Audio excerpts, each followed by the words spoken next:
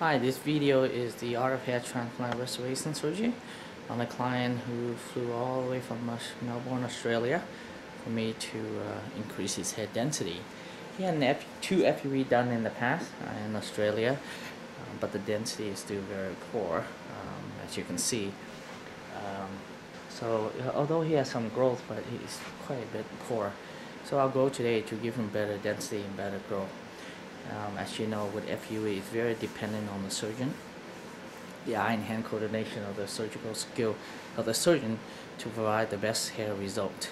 And because if you harvest the hair graft, which is a lot of transaction rate, then not much of the hair will grow. It doesn't matter you have the best placer to put the hair in, but if the root is no good, it won't grow out that well.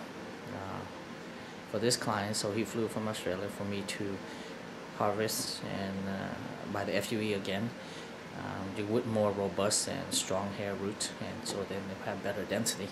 And we'll go over. So we're not going to change how his look is, his hairline, any stuff. Just increase his hair density using the FUE method, and the FUE will work well.